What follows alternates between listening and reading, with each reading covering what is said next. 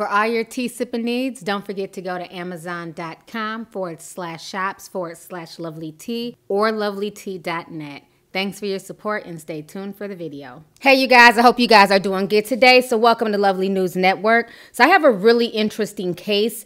It's been going on since April and there's finally somewhat of a resolve to this case. Basically there's a man named Jeff Ziegler, but we're gonna call him Doorbell Dennis, okay? Knock knock, who's there? It's my shotgun bitch. That's his mentality. Basically what happened is that we have a 14-year-old boy. He missed his bus because he was running late like 14-year-olds do. He missed his bus and he thought that he could retrace the steps that, the bus takes for him to get to his high school. Unfortunately for him, he was not able to retrace his steps and he ended up getting lost. So at that point in time, the 14-year-old boy, his name is Brennan Walker, he decided to knock on a random door and basically ask for directions to get to his high school. And when the woman saw him, she saw a young black male. And he's, he's a pretty good size 14-year-old. He's as big as a newscaster. So he's not like a really small 14-year-old kid. That's all she saw was his skin tone. She saw his size. And she immediately started screaming, "Why are you trying to break into my house? Why are you trying to rob us?" So, of course, her husband, Doorbell Dennis, he hears the commotion. And instead of him running down to see what's going on, he grabs his shotgun, doesn't ask any questions, basically starts firing, and by the grace of God, that young man was able to get out of there alive without being shot or injured. This entire situation is extremely disturbing. I want you guys to go ahead and watch the original report. The update is that now he's been found guilty. He has not been sentenced yet, but he has been found guilty, and it's causing a lot of controversy online. I want you guys to go ahead and check this out, and I'm going to come back with the rest of my commentary. Then I turned back. And then I heard the gunshot. This freshman student recounting his walk to school this morning that took a terrifying turn. His decision to stop and ask for directions nearly cost him his life. It's our top story tonight. 14-year-old Brennan Walker missed the bus this morning, and when he tried to remember the route, he got lost. That's when he decided to knock on someone's door, and that knock was met with yelling and eventually gunshots. 7 Action News reporter Brian Abel talked with the Rochester High School freshman and his mother tonight. And Brian, first off, he's okay? He is okay. The man actually missed as Walker was running away. Now, this all started when Walker missed his alarm, and he says that this is where the bus, it comes down, it loops around, and it comes back. So he started walking up this street to try to redo the route, but he wouldn't make it to school, and now his family is questioning if race played a role. The shock of what happened this morning hasn't seemed to set in for 14-year-old Brennan Walker. I don't know how you process getting shot at for asking for directions. After missing the bus, he thought he knew the route well enough to walk the roughly 4 miles to school. He didn't, so he stopped at a home and knocked. I knocked on her door a few times, and she came down yelling at me like before I could say anything.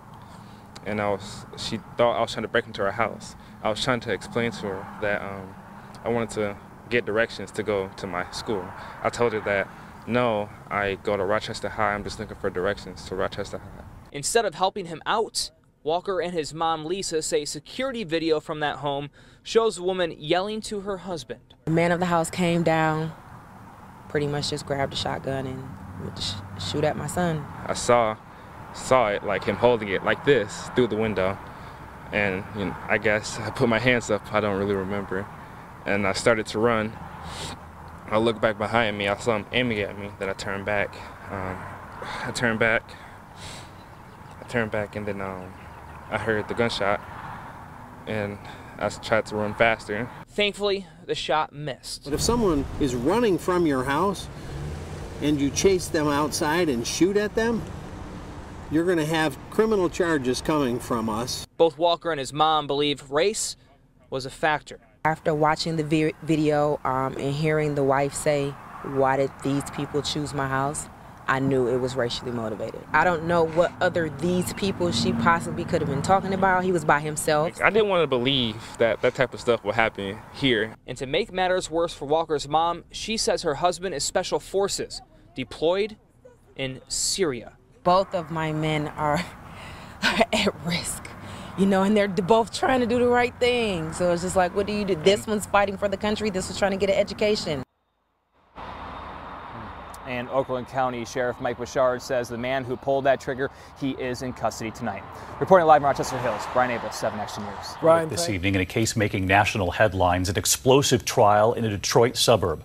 A homeowner seen on home surveillance firing a shotgun at a black teenager who prosecutors said had missed the bus and was simply going to ask for directions. Tonight, the homeowner's defense and what the jury has now decided. Here's ABC's Alex Perez. A home security camera in suburban Detroit capturing the harrowing moment 14-year-old Brennan Walker knocked on a stranger's door for help. A woman answers, and seconds later, her husband emerges with a shotgun in hand and opens fire, Walker running for his life. She thought I was trying to break into her house. I was trying to explain to her that I wanted to get directions to go to my school. Prosecutors say homeowner Jeffrey Ziegler intended to kill Walker. We, the jury, find Mr. Ziegler guilty of... A Michigan jury today convicting him of assault. The teen had missed the bus that day and was lost. I saw a black person standing at my door, and I screamed at him, and I asked him what he was doing there. He tells me that he is going to school. Ziegler's wife says he was opening the screen door. Her husband says he never meant to aim at Walker. I wanted it to fire more up in the air, more towards my shoulder, and I didn't get that chance to, like I said, because it was slippery and I didn't have a good grip on the gun. Prosecutors argue Ziegler acted deliberately. If he didn't intend to hunt him, he would have stayed in his house. He would have waited for the deputies. And Alex Perez with us live tonight. And Alex, that homeowner is now facing the possibility of prison time.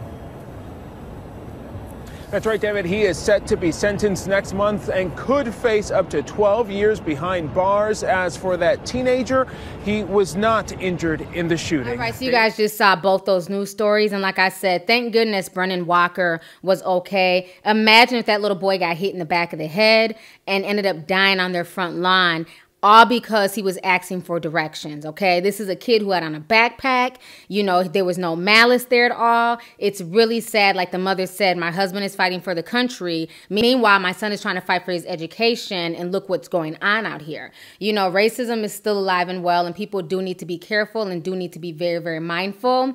Now, I see a lot of people making excuses and saying, well, you know what? He was just trying to protect his home. You step on my lawn. You step on my property. I can do what I want. Well, there's consequences for that, because yes, I understand protecting your home if somebody is actually robbing you. That's the difference. This couple was not being robbed. The kid simply rang the doorbell to ask for directions, and they basically misconstrued it into some fucking figment of their imagination and tried to basically come to the conclusion that he was trying to rob them. And he's basically telling them, no, I'm not trying to rob you. I just need directions. And they're not listening to him because all they're seeing is his black skin. They're seeing his size, and they're automatically pulling out a gun. You know, so that's a really scary situation. And my issue is this, okay? If this was a one-time incident, maybe I could say, okay, they were scared. They didn't know things, you know, can happen. Things get misconstrued. But this is not Mr. Ziegler, a.k.a. Doorbell Dennis. This is not his first run-in with the law. And this is not the first time that he has shot a weapon, okay? I found a story that Fox News ended up breaking basically back in 2004. This same man who put out a shotgun and almost killed this young man, was previously charged in a road rage incident where he pulled out a gun in the middle of the street and basically almost killed a man. So this is not this man's first rodeo, so he should know better, especially being that he was arrested and convicted before on a gun situation. So I want you guys to go ahead and watch his video where they're talking about his previous gun charge. Check this out. I dug up an arrest record from nearly 14 years ago, and turns out Jeff Ziegler shot at a man while driving in Warren. There's a lot more to the story than what's being told. Jeff Ziegler faced a judge Friday for trying to shoot an unarmed 14-year-old boy, and it's not the first time he's gotten into trouble with a gun. Warren police arrested Ziegler for shooting at a car in a road rage incident on 696. It happened in 2004. Ziegler faced an aggravated felonious assault charge, but pled guilty to a misdemeanor. He got 1 year probation plus fines and court costs. The stakes are much higher now. He's charged with assault with intent to murder. I'm kind of happy that I didn't become like a statistic. Ziegler is accused of chasing after and opening fire on Brennan Walker with the 12-gauge shotgun. The 14-year-old says he missed the bus to Rochester High School and tried to walk the bus route and got lost. He knocked on Ziegler's door in hopes of getting directions to school.